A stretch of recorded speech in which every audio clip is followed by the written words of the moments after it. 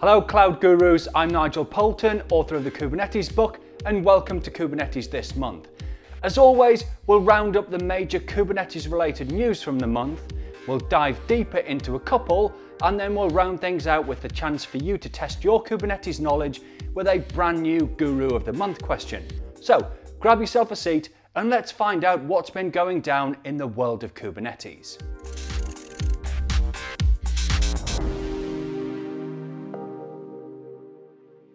So first up this month, the CNCF Sandbox process isn't working so well. So they're trialing a new process, and we'll get into that later in the episode. Into the hosted Kubernetes space though, GKE, most definitely one of my favourite hosted Kubernetes services, has a cool article out there about running 15,000 node clusters. So yeah, that is a Kubernetes cluster with 15,000 nodes. Now that on its own is very cool, but the article talks as well about the benefits that clusters like this can bring to certain organizations and use cases. Into the service mesh space, and Linkerd announced version 2.8 with a multi-cluster extension for secure connections across Kubernetes clusters headlining the feature list. The AWS App Mesh controller for Kubernetes is now GA, and there's talk in the community again that Google might be about to donate Istio to a foundation.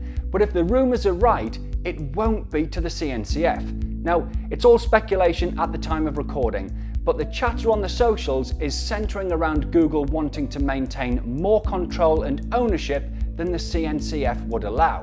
Congratulations to the folks at Harbour for achieving graduation from the CNCF. Flagger 1.0 is here. Now, Flagger is all about reducing the risk of rollouts by progressively shifting traffic to new versions via common release strategies like canaries and blue-greens, but all while running tests and the likes. Rancher's Longhorn Cloud Native Storage achieved 1.0, and wrapping the news for this month, Gartner are predicting world domination for containers. Well, those are my words, right? But they are predicting containers to capture 15% of all enterprise apps across 75% of businesses in the next 3 to 4 years.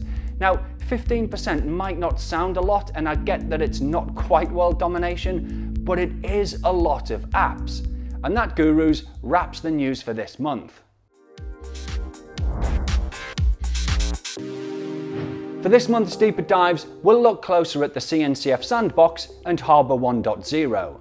The goal of any project entering the CNCF should be to mature and ultimately graduate, but it's a 3-step process, or there are 3 maturity levels. So projects come in at the bottom at Sandbox, hopefully mature to the incubating phase, and then they eventually graduate, and then it's a party, right? However, each level of maturity hopefully maps to increased use and adoption of the project. So generally speaking, Sandbox projects tend to appeal to early adopters and visionaries. Incubating projects see wider adoption by the so-called early majority, and then by the time a project graduates, it's all mature and it's in wide use. And the whole process, right, is intended to be neutral and safe with no politics or favourites. Only that's not always the case, and the Technical Oversight Committee recognise this and are adopting an improved Sandbox experience. And at least one of the reasons this is important is that the whole process can be, or should be, right, a great way for important projects in the ecosystem to gain adoption and align with other related projects. So, good luck to the CNCF and the wider community.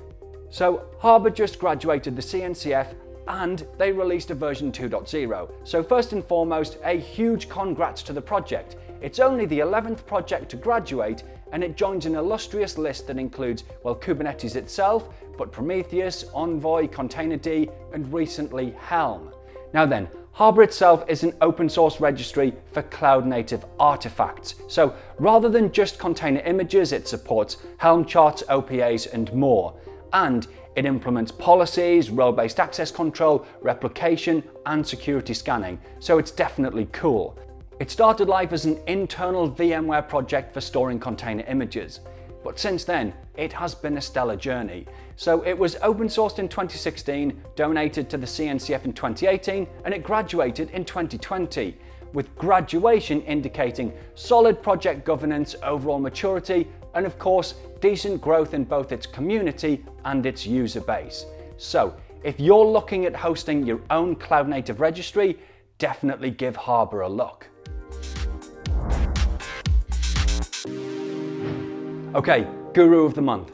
Last month I asked what best described the Kubernetes Cloud Controller Manager, and the correct answer was D. It is a controller that abstracts, provisions and manages storage, networking and other resources on an underlying cloud platform. Now, as usual, we had plenty of correct answers, but as always, there can only be one winner, and this month it's Tajinder Singh. So Tajinder is a software engineer from Virginia in the US, and Tajinder, you'll be getting a goodie bag in the post from us. Well, thanks to everyone else who took the time to answer. It's always fun. This week's question is in the forum link below, and I'll see you all again next month. Same cube time, same cube place.